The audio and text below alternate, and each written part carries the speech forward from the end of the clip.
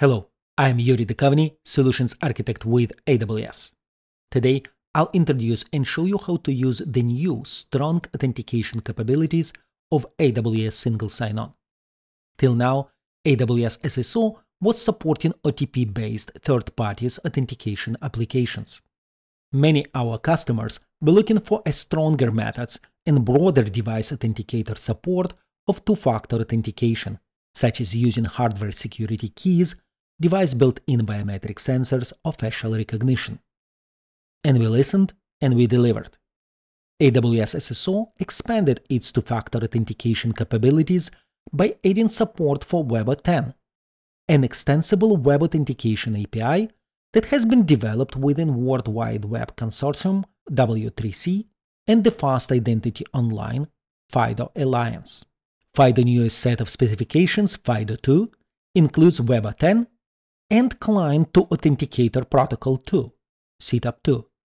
WebAuthn enables a standard-based means for providers such as AWS to support a wide variety of FIDO authenticators across all major browsers. And browser support for CTOP 2 allows browsers communication with hardware authenticators. Together with clients' platform authentication technologies such as Apple Touch ID and Windows Hello, all this allows you to use security keys or built-in device authenticators like biometric scanners to sign in to web applications.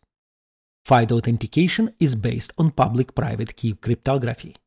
The client registers a public key with the online service at initial setup. Later, when authenticating, the web server verifies that the client has the corresponding private key by asking to sign a challenge with that private key and verifies the signature using the user's public key. FIDO authentication designed to ensure user security, privacy, and convenience. The private-public key set is unique for each website, and the private key never leaves authenticator device and never stored on the server. In case of using biometric authenticators, users' biometric data never leaves the authenticator device either. FIDO security model eliminates the risk of phishing, reliant party or origin being verified by the client and the authenticator, as well as all forms of password theft and replay attacks. WebAuthn is currently supported in Windows 10, Android platforms, Google Chrome, Mozilla Firefox, Microsoft Edge, and Apple Safari web browsers. With this broad support, WebAuthn allows users to log into their accounts from the device they prefer. And today, AWS SSO supports WebAuthn, which enables your users to strongly secure their accounts using a variety of FIDO interoperable authenticators, using hardware security keys and built-in authenticators such as Apple Mac OS X Touch ID, biometrics on Android mobile phone, Windows Hello compatible devices, and more, with the user convenience, improved security, and privacy benefits of FIDO authentication. Now let's jump to the demo. First, let's take a look at the user's experience of signing in first time to AWS account with a FIDO-enabled hardware authenticator. As AWS user, I navigate to the AWS SSO start URL and enter my username and then my password. You can see that for usability and enhanced security, AWS SSO split entry of the username and password into two steps. I am signing into AWS SSO first time and I don't have MFA devices registered yet, so I'm prompted to register an MFA device. I can choose here between traditional authenticator application, hardware security key, and built-in biometric sensor. I choose security key, click Next, and if I cancel the enrollment, I cannot sign in, and I can try again right away without entering my username and password. This time I touch my Yubikey I have inserted into the USB slot.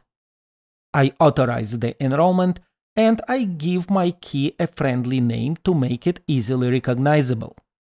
I am using Yubikey USB-C device, so I'll call it Yubikey USB-C, save the name and click Done to finish the enrollment.